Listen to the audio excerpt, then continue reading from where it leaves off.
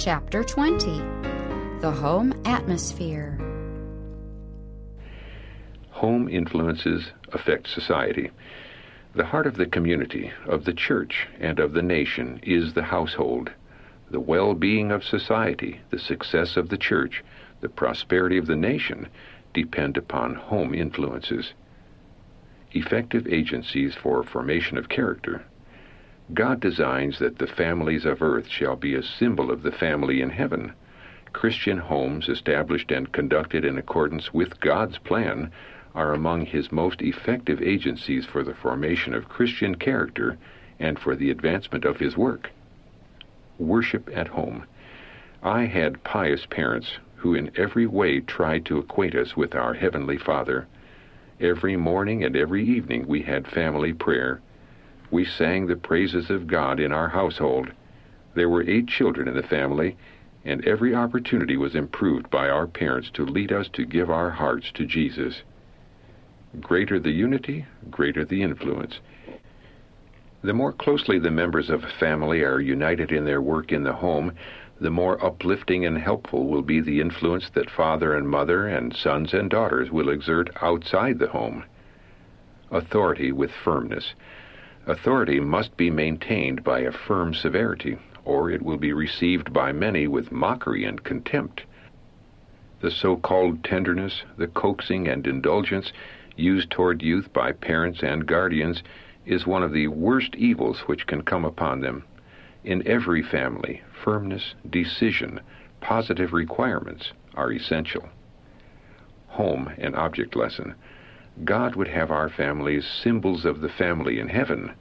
Let parents and children bear this in mind every day, relating themselves to one another as members of the family of God.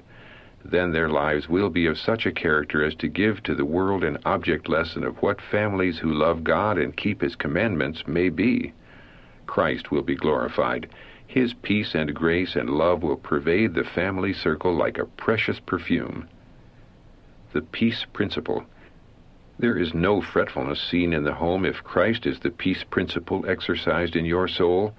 There is no uncourteousness there. There is no roughness or sharp speech there. Why?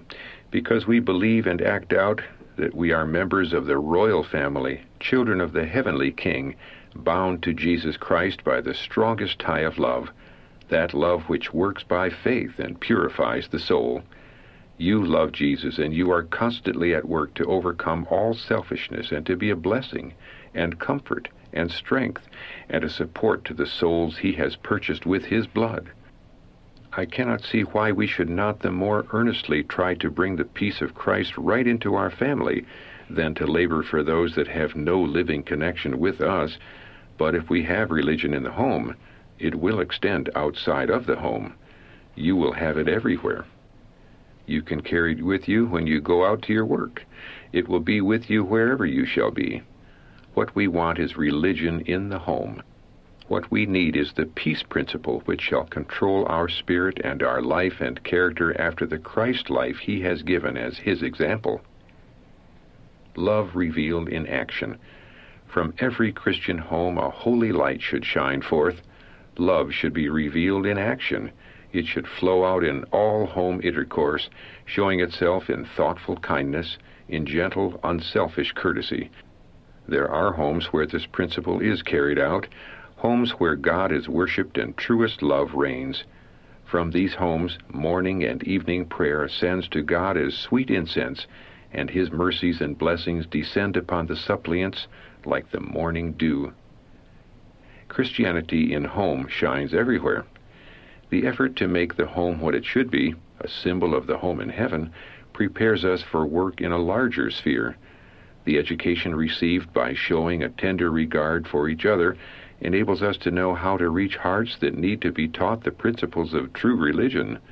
The church needs all the cultivated spiritual force which can be obtained, that all, and especially the younger members of the Lord's family, may be carefully guarded. The truth lived at home makes itself felt in disinterested labor abroad. He who lives Christianity in the home will be a bright and shining light everywhere. Uplifting of humanity begins at home. The restoration and uplifting of humanity begins in the home. The work of parents underlies every other. Society is composed of families and is what the heads of families make it. Out of the heart are the issues of life. Proverbs chapter 4, verse 23. Things that make home attractive. Gentle manners, cheerful conversation, and loving acts will bind the hearts of children to their parents by the silken cords of affection, and will do more to make home attractive than the rarest ornaments that can be bought for gold. Purity in the home. Order is heaven's first law, and the Lord desires his people to give in their homes a representation of the order and harmony that pervade the heavenly courts. Truth never places her delicate feet in a path of uncleanness or impurity. Truth does not make men and women coarse or rough and untidy. It raises all who accept it to a high level. Under Christ's influence, a work of constant refinement goes on. He who was so particular that the children of Israel should cherish habits of cleanliness will not sanction any impurity in the homes of his people today. God looks with disfavor on uncleanness of any kind. How can we invite him into our homes unless all is neat and clean and pure? Location of the home. Better than any other inheritance of wealth you can give to your children will be the gift of a healthy body, a sound mind, and a noble character. Those who understand what constitutes life's true success will be wise betimes. They will keep in view life's best things in their choice of a home.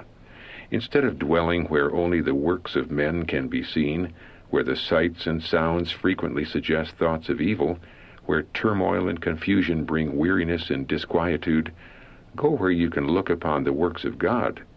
Find rest of spirit in the beauty and quietude and peace of nature.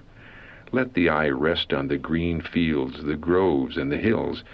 Look up to the blue sky, unobscured by the city's dust and smoke, and breathe the invigorating air of heaven. Go where, apart from the distractions and dissipations of city life, you can give your children your companionship, where you can teach them to learn of God through his works and train them for lives of integrity and usefulness. Fine furniture does not make a home.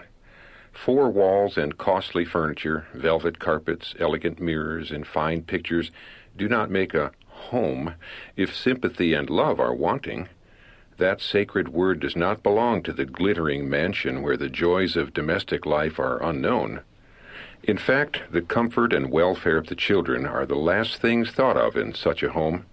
They are neglected by the mother, whose whole time is devoted to keeping up appearances and meeting the claims of fashionable society. Their minds are untrained. They acquire bad habits and become restless and dissatisfied. Finding no pleasure in their own homes, but only uncomfortable restrictions, they break away from the family circle as soon as possible. They launch out into the great world with little reluctance, unrestrained by home influence and the tender counsel of the hearthstone. Fault-finding opens the door for Satan. Fathers and mothers, be on guard. Let your conversation in the home be pleasant and encouraging. Always speak kindly, as if in the presence of Christ. Let there be no fault-finding, no accusing. Words of this kind wound and bruise the soul. It is natural for human beings to speak sharp words. Those who yield to this inclination open the door for Satan to enter their hearts and to make them quick to remember the mistakes and errors of others. Their failings are dwelt upon, their deficiencies noted, and words are spoken that cause a lack of confidence in one who is doing his best to fulfill his duty as a laborer together with God.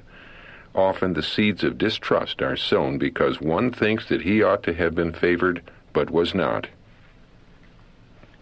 The influence of parental defects. It seems perfectly natural for some men to be morose, selfish, exacting, and overbearing.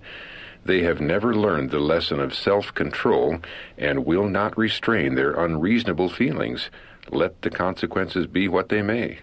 Such men will be repaid by seeing their companions sickly and dispirited, and their children bearing the peculiarities of their own disagreeable traits of character. Angels not attracted to discordant home. Angels are not attracted to the home where discord reigns supreme. Let fathers and mothers cease all fault-finding and murmuring. Let them educate their children to speak pleasant words, words that bring sunshine and joy. Shall we not now enter the home school as Christ's students? Bring practical godliness into the home. Then see if the words you speak do not cause joy. Parents, begin the work of grace in the church in your own home, so conducting yourselves that your children will see that you are cooperating with the heavenly angels. Be sure that you are converted every day. Train yourselves and your children for life eternal in the kingdom of God. Angels will be your strong helpers. Satan will tempt you, but do not yield. Do not speak one word of which the enemy can take an advantage. A plea for more home hospitality. Even among those who profess to be Christians, true hospitality is little exercised. Among our own people, the opportunity of showing hospitality is not regarded as it should be, as a privilege and blessing. There is altogether too little sociability, too little of a disposition to make room for 2 or 3 more at the family board without embarrassment or parade. Some plead that it is too much trouble. It would not be if you would say, "We have made no special preparation, but you are welcome to what we have." By the unexpected guest, a welcome is appreciated far more than is the most elaborate preparation. Things that make a happy home. Pleasant voices, gentle manners, and sincere affection that finds expression in all the actions, together with industry, neatness, and economy, make even a hovel the happiest of homes. The Creator regards such a home with approbation. Cultivation of true refinement. There is great need of the cultivation of true refinement in the home. This is a powerful witness in favor of the truth. In whomsoever they may appear, vulgarity of language and of demeanor indicate a vitiated heart.